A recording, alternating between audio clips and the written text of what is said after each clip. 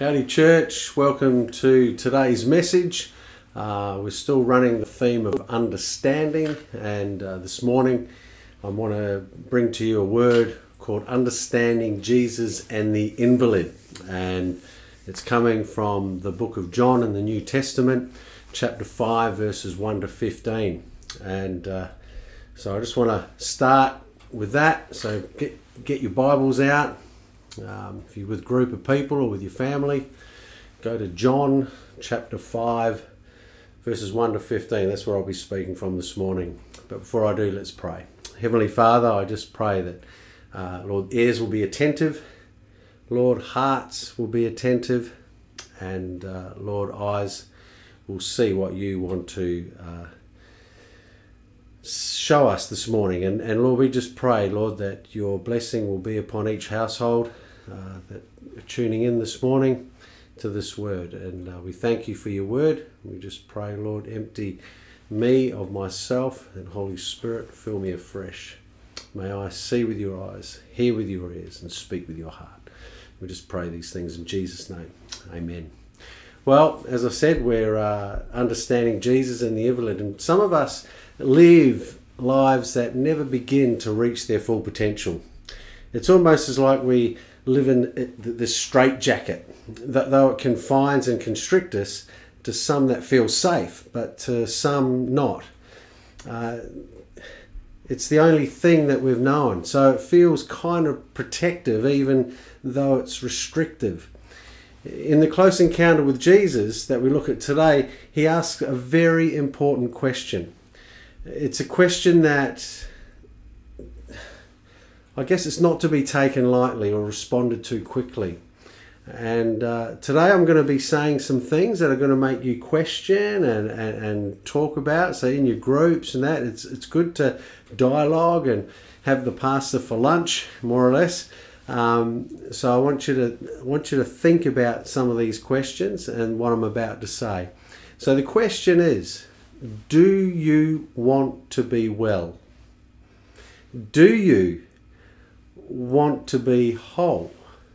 So those questions, do you want to be well and do you want to be whole? A lot of us today choose to live our lives in sickness. A lot of us choose to live our lives in addiction and sin or dysfunction, rather than make the tough call and accept the unfamiliarity of a new life in Jesus Christ. Now, John chapter 5 verses 1-6 says this: Afterward, Jesus returned to Jerusalem for one of the Jewish holy days inside the city. Near the sheep gate was the pool of Bethesda, with 5 covered porches. Crowds of sick people, blind, lame, or paralyzed, lay on the porches. One of the men lying there had been sick for 38 years. When Jesus saw him and knew how long he'd been ill, he asked him, "Would you like to get well?" Well, let me start with this question. Why doesn't Jesus heal everybody in the pool? You know, the site contained a large group of people, we're told, and they were all suffering. You know, there were people who'd been there that were blind their whole lives and never seen their mum or dad or brothers and sisters, and they wanted to see. There were people whose bodies didn't work. They couldn't walk to the temple to worship. They couldn't even engage in craft or with their hands. John tells us there was all this suffering going on all around this pool. But Jesus only heals one person. Why just this man? It's not because Jesus doesn't know about all the suffering. He does. It's not because of the lack of compassion on Jesus' part, but maybe it's because this is the only man who really has enough faith to get healed. Now, this is a very common teaching in our day. You see it's proclaimed by high-profile, hugely popular faith healers on TV every day. If you believe enough, if you claim boldly enough, you can be healed. You can expect a miracle. And the corollary, as if individuals or a church is not experiencing dramatic healing, then it's because they lack faith. Now, maybe this is a story to show that miracles only go to those whose faith is strong enough to claim them. But let's take a closer look. And I'd like you to notice that we're told that Jesus approaches this man. Now, this man is at the pool every day. Probably made his living there as a beggar. And usually in stories of healing, the person who wants to be healed comes to Jesus, but not here. You see, Jesus initiates this contact.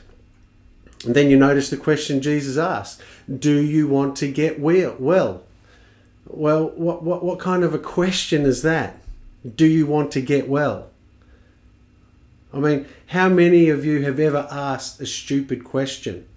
I'm not saying that Jesus' question was stupid, but when you look at it, you may think it is, because it's like, why would you ask that? There's a reason for it. But how many of you have ever asked a stupid question?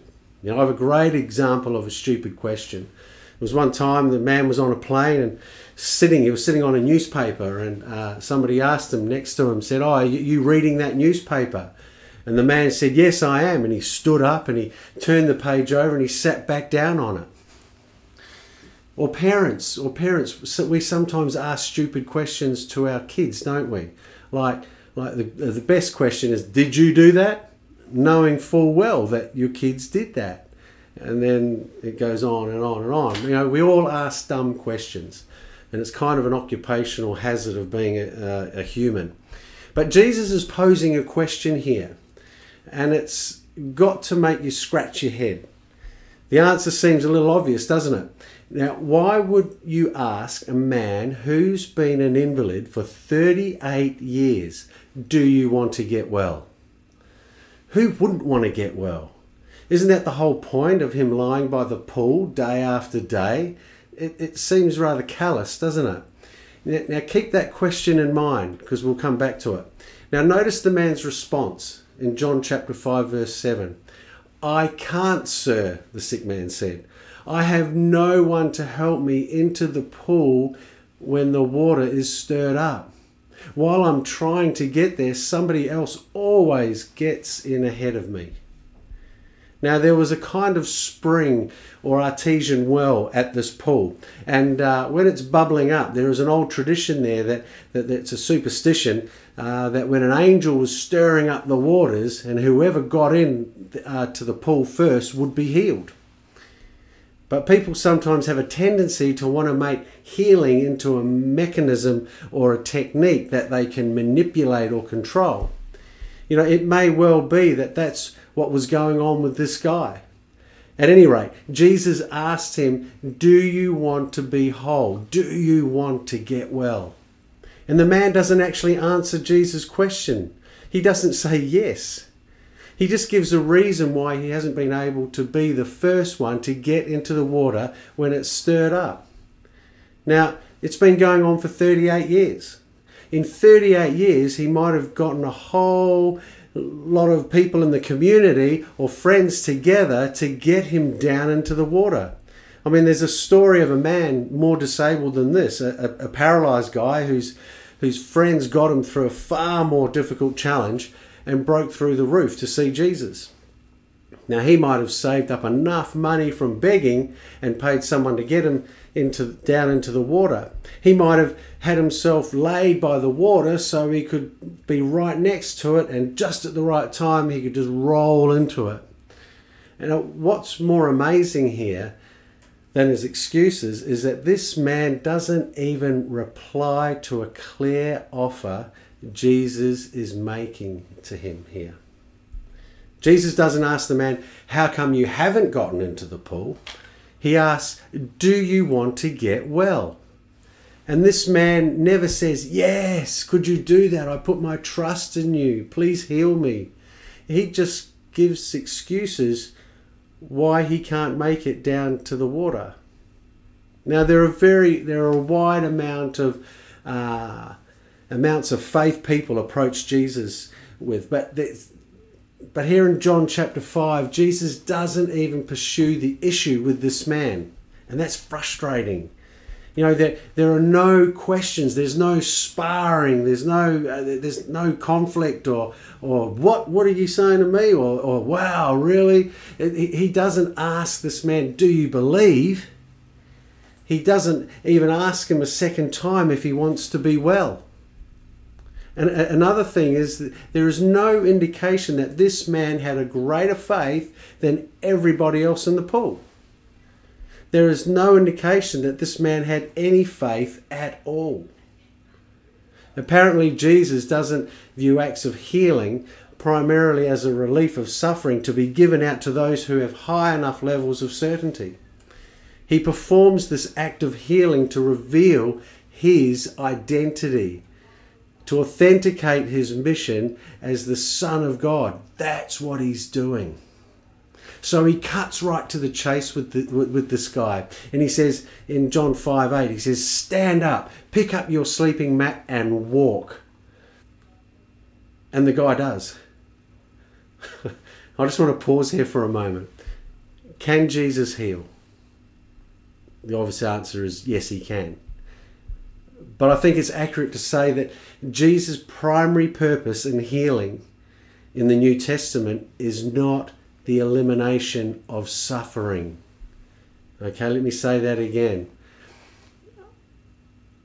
Jesus' primary purpose in healing in the New Testament is not the elimination of suffering. Okay, that will come one day, guaranteed. That will, when we're in eternity.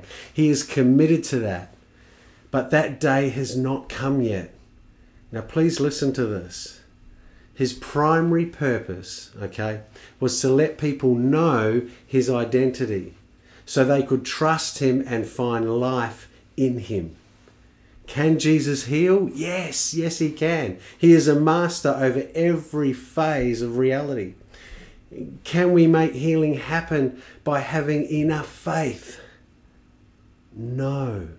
I'll say that question again. Can we make healing happen by having enough faith? No. Here's a true story from John Ottenberg. I have a friend whose brother is a long-time pastor and is deeply into the belief that Christians have enough faith will be healed of anything, absolutely anything. If you have any sickness, any injury, he believes that you have enough faith, you'll be healed of it. A little ironically, this guy is bald, and he believes that if he had enough faith, he would have had a hair full of hair. Now, psychologically speaking, that is a little bit wacko. Okay? Teaching people that lack of healing indicates a lack of faith does massive spiritual damage and contradicts the plain teaching of scriptures. Now, it neglects the biblical record of the Apostle Paul, who despite his prayers was never delivered from his thorn in his flesh. Now, did he believe in healing and the power of the Holy Spirit in healing? Of course he did. It neglects the biblical record that suffering, including physical suffering, was the norm, but not the exception for Jesus' closest followers.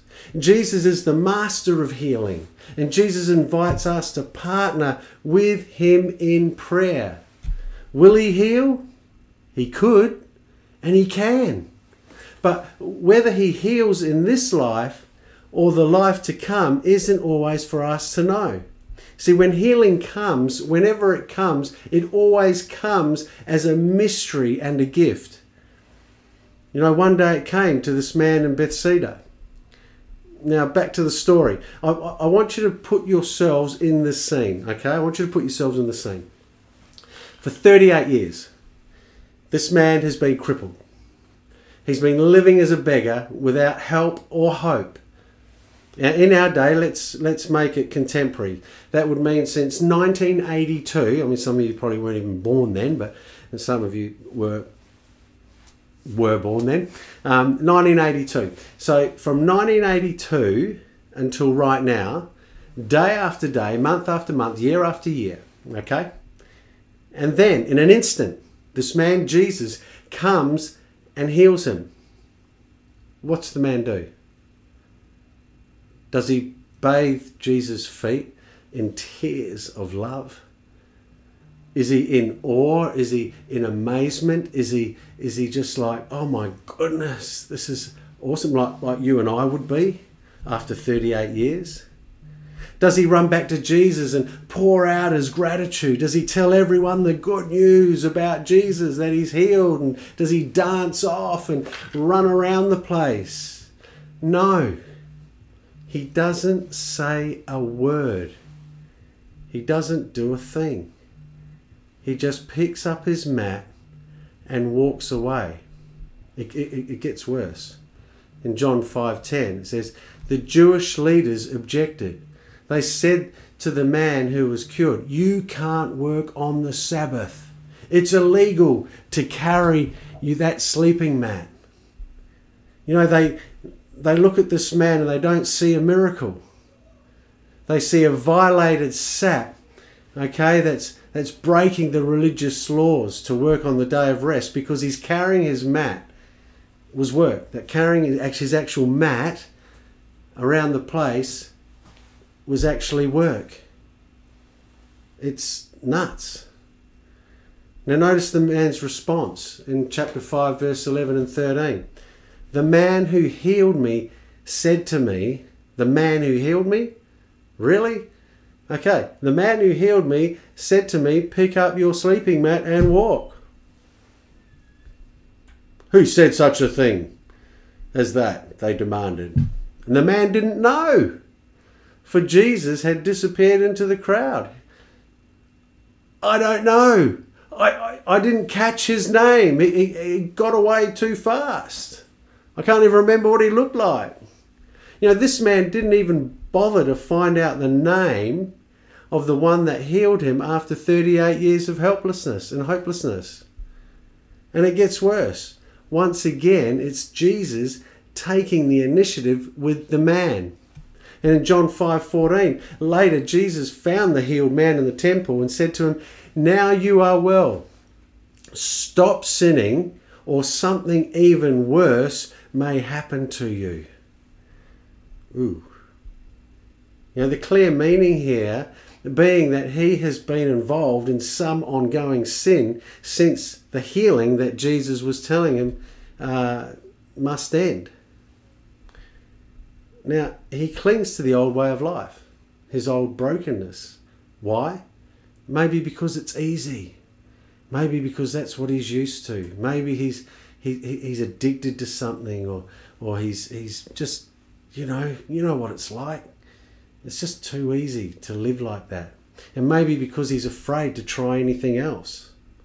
You know, a lot of us sometimes are too scared to get out of our bubble and experience something new. And that's what Jesus Christ died on the cross for you and me, so we could experience a new day every day, renew our mind every day. Well, whatever is going on, Jesus, who cannot stand to see a human being choose to throw away their life, speaks very stern words to him. Stop sinning. You know, something worse will happen. There are worse things than physical suffering. You know, it's possible to choose to live with a deformed soul. Stop sinning. Something worse may happen. Now, this is the climatic moment in the story. This is what hinges on everything that turns, even more than physical healing. Okay. Now, this is the man's moment. This is his moment, and Jesus watches. Will the man get it? Will he fall to his knees? Will he repent of his sin? Will he receive healing for his soul? No. He just turns and walks away. Then the man went to find the Jewish leaders and told them it was Jesus who had healed him. You know, this is the beginning of the persecution of Jesus. The religious leaders began to try to kill him from that very moment, and they wouldn't stop until they succeeded. And it begins with this man, that Jesus would pay this for his life. with his life, sorry. Do you want to get well? Jesus asks. Do you want to get well? You understand he's speaking not just about physical healing here. He uses quite a rare word, and it could be translated as whole. Do you want to be whole? Do you want to leave this way of life? Do you want to turn and follow my way? Jesus asks. Understand, there will be some changes. You won't be seen as a victim anymore. You'll have to embrace new challenges, new responsibilities. Do you want this? Really? My question to you out there, do you really want this? You know, there's a kind of a cost to wholeness. And Jesus offered to heal was not and is not a promise to a problem-free, suffering-free life. You know, I know people have been healed of cancer, and does that make their life now, because they've been healed of cancer, that they can live a beautiful life? No, there's still life struggles and other things going on. You know, Jesus knew exactly what he was doing when he asked this question. Do you want to be known as the one who is healed by me? Do you want to be associated with me? Do you want to take the heat and the opposition from powerful forces that will involve? Do you want to be pressured and persecuted for my sake? No, the man did not. He would prefer to betray the one who healed him.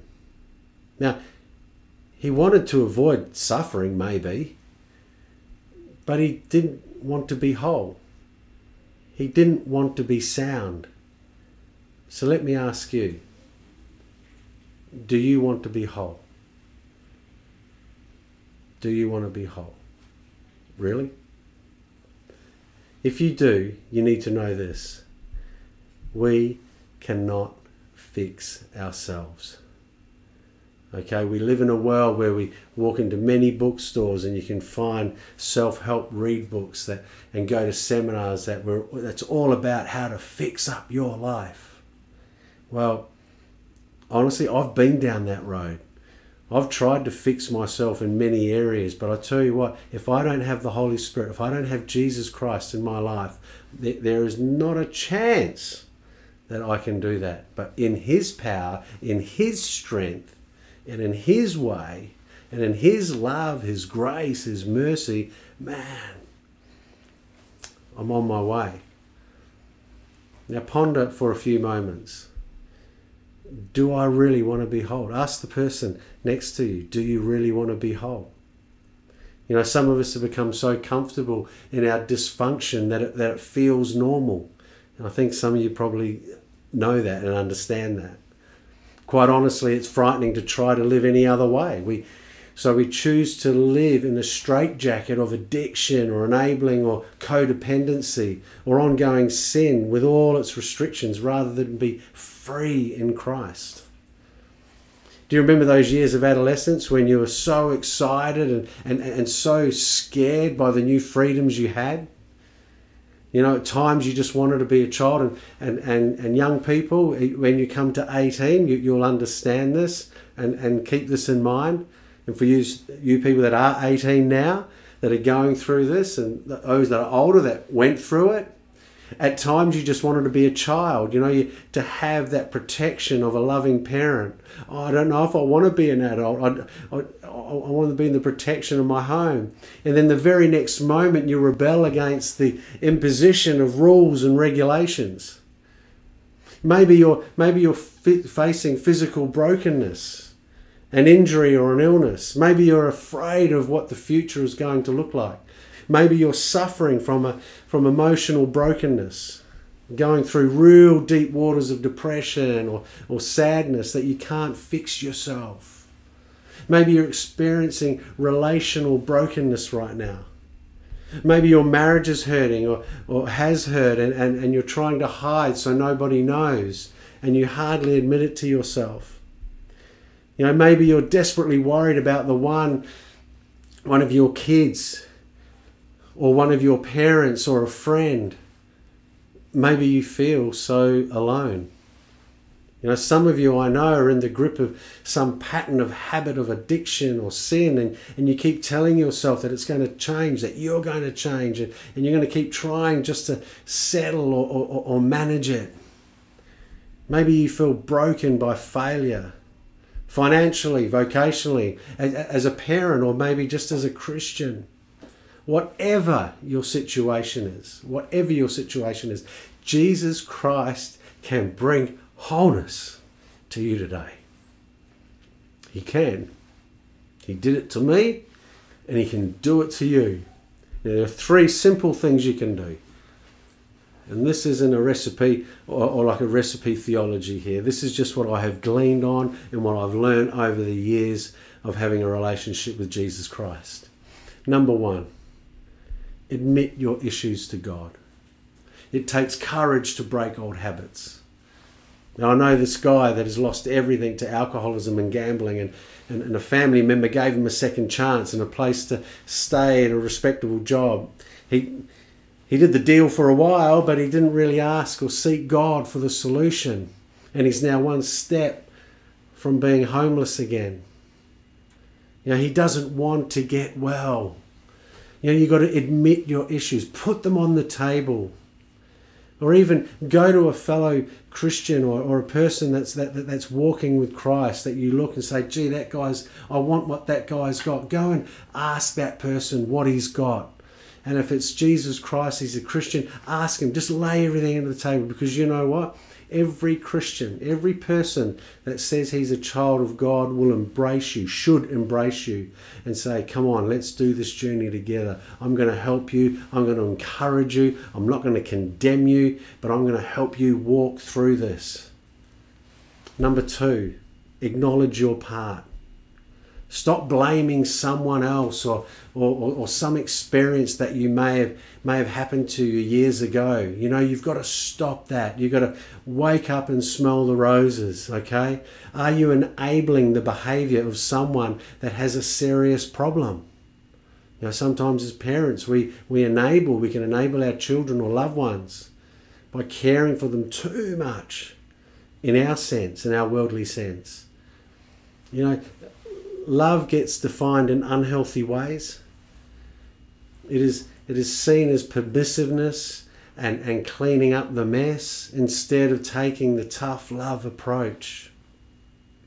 And number 3, claim God's promises and ask for his help. You see, when we're in Christ and we are new creatures, we're a new creation. To many of us, we just want to rework the old self. And we try to rework the old self. We never allow God to make us new. And I just want to tell you now, as soon as you give your life to Jesus Christ, you are a new creation. You don't have to try to become a new creation. You are a new creation. Believe it and receive that gift. You know, we talked a couple of weeks ago about how Jesus told Nicodemus to be born of the Spirit. And with the help of God's Spirit within us, we can overcome and control issues that have held us captive all our lives. Question: do you want to be whole? Right now, do you want to be whole? If the answer is yes, I want to be whole, I want you to pray along with me. Do you want to give your life to Jesus? Do you want to follow Jesus Christ, the Son of God? If the answer is yes, I want you to pray along with me now. If you want to be a new creation, do you want to put the old behind you? Do you want to put the addiction and the sin and the chains that are binding you up? The guilt and the shame. Do you want to throw that away and never look back at it, but look forward to a new life, a new creation? Well, if the answer is yes, I want you to pray along with me. Let's pray. Heavenly Father, I come to you today. Lord, I thank you for what you have done in my life. Lord, I was blind, but now I see. Lord, I was broken, and you put me back together. Lord, over the years, I've seen you do that to so many people. So many people. So, Lord, today, Lord, I come to you again, and Lord, I ask you to forgive my sins. Hallelujah. Heavenly Father, I acknowledge you as the Son of God. I acknowledge you that you went to the cross for me. And Lord, on the third day you rose again so that I may live life in eternity. Hallelujah, with you. Heavenly Father, I just thank you, Lord. I make you Lord of my life. I want to follow you. Holy Spirit, fill me afresh right now. Fill me to overflowing. And I pray, Holy Spirit, you will guide me. You will strengthen me. Lord, that I will call upon you in times I need wisdom. And Lord, that you will show me and fill me and direct my path. Heavenly Father, I pray, help me not to look back.